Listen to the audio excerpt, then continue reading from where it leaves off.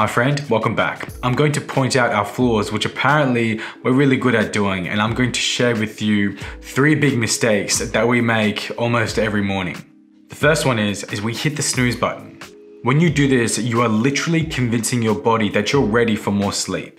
When this happens, your body can't predict when's the actual appropriate time for you to wake up, and so it affects your sleeping patterns.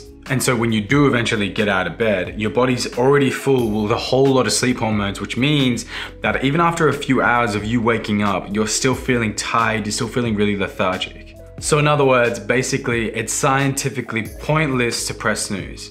Number 2, checking your phone as soon as you wake up in the morning.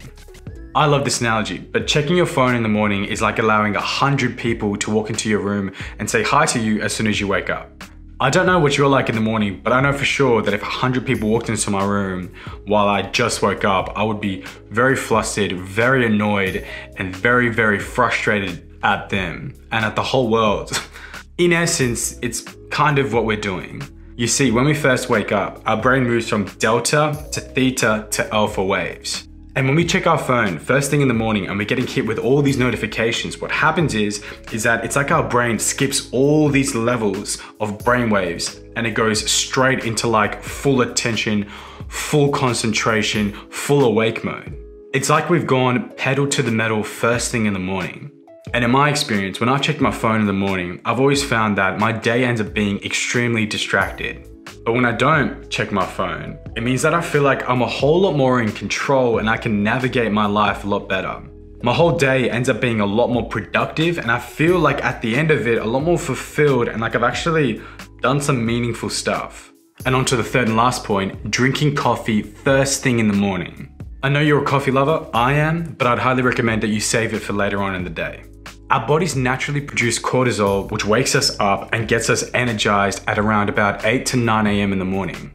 It is essentially giving the same effect as coffee. And so when you have your coffee in the morning, you're essentially not getting your coffee's worth of a caffeine hit. And so you're actually better off having your coffee at around about midday where your cortisol levels actually dip.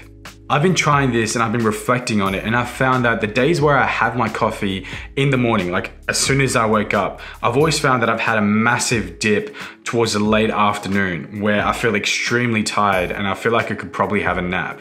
But when I have my coffee at around about 12, 1 or 2 p.m. in the afternoon, then I found my energy levels throughout the day to be a lot more sustained and a lot more even. And then I end up getting tired right at the end of the day when I'm meant to be kind of winding down and starting to get ready for bed. And so that's it. We kept it nice and short today. If you haven't already, like the video, subscribe to the channel. I wish you all the best. Have a great day. Have a good morning. Have a good night, wherever you are in the world. I wish you all the love, all the power, and all the strength. See you in the next one.